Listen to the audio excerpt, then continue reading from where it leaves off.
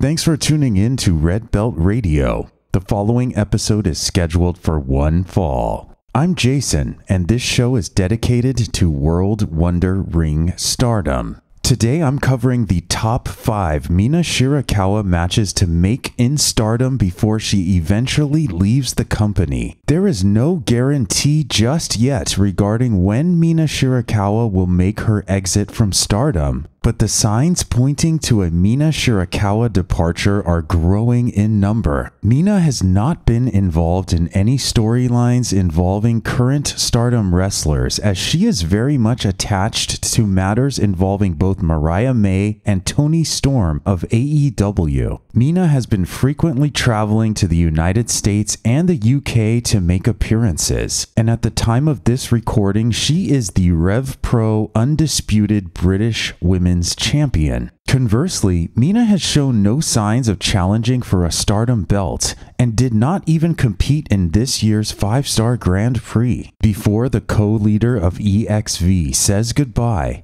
there are 5 matches I hope we get to see from her, which I think will be meaningful to the fans of Stardom and to her fellow wrestlers. If you find these transmissions valuable, please give this a like, subscribe to the channel, or leave a comment to let me know what you think. In order from least important to most important, number 5, Mina Shirakawa vs. Starlight Kid. This may seem like a strange choice at first, but hear me out. This match presents an ideal opportunity for Starlight Kid to showcase her status as the head of Neo Genesis against another faction leader in Stardom. Starlight Kid teamed up with Mina Shirakawa on both May 25th and May 26th of this year, and even gave Mina a run for her money when it came to performing Mina's signature entrance dance. Both wrestlers are known for their dancing, and crucially, both are known for their wrestling strategy. When it comes to attacking their opponent's legs and working towards a submission finish,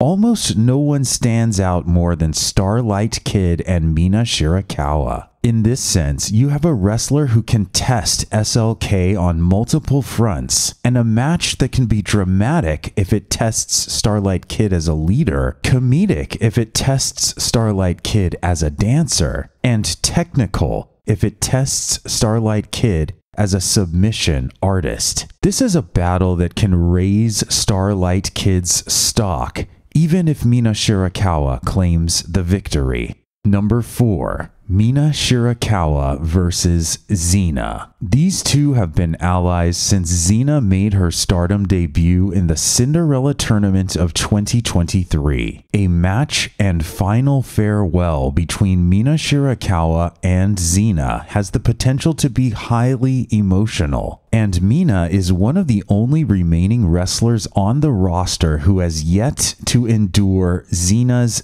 devastating slaps. We've already seen Xena just about at her best when wrestling those closest to her. Simply observe her performance against Maika in the main event of the Conversion on June 22nd. And just like my number 5 pick, I think Xena's stock can go up even in a loss to Mina Shirakawa.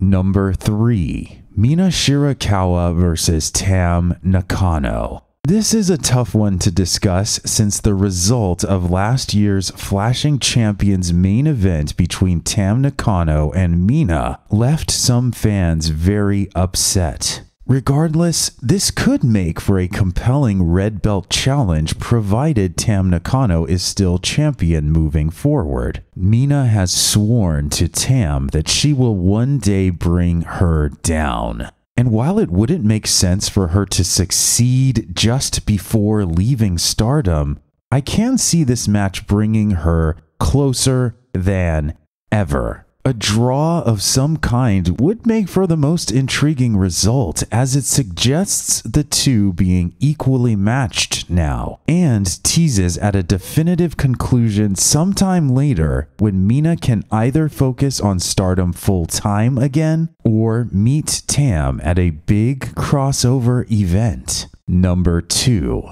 Mina Shirakawa vs. Maika.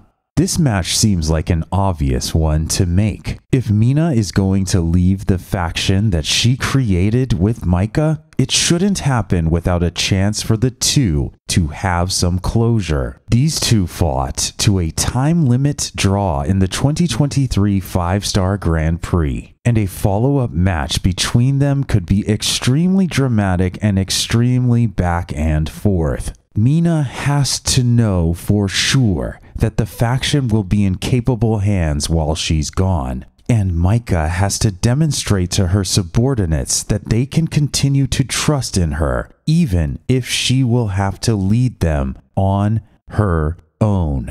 Number 1. Mina Shirakawa versus Natsupoi. The battles between Natsupoi and Mina have felt very intense and very personal. In some ways, Natsupoi stole Mina's position in Cosmic Angels from her, becoming Tam Nakano's favored ally while Mina felt more and more out of place over time. In other ways, Natsupoi is still seeking retribution for Mina's abandonment of Cosmic Angels and for her own failed attempt to challenge Mina for the white belt. Now that Natsupoi is the one holding the white belt, at least at the time of this recording, I think there's the chance for a very heightened match between the two. Mina's reign with the Wonder of Stardom Championship was the shortest in that championship's history. At the same time, her only successful defense was against Natsupoi. A part of Mina absolutely wants another chance to hold the belt,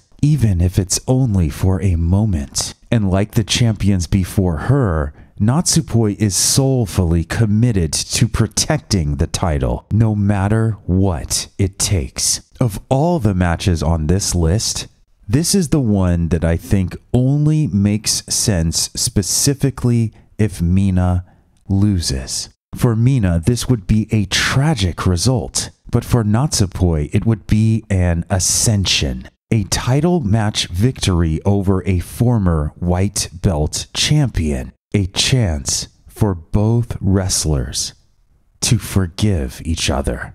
What match choices did I overlook, and which of the ones from my list do you think makes the most sense for Mina to be a part of? Let's enjoy Mina Shirakawa's remaining time in the company, regardless of how long or short it ends up being. If you found this transmission valuable, please give it a like, subscribe to the channel, or leave a comment to let me know what you think. Thanks for listening to Red Belt Radio.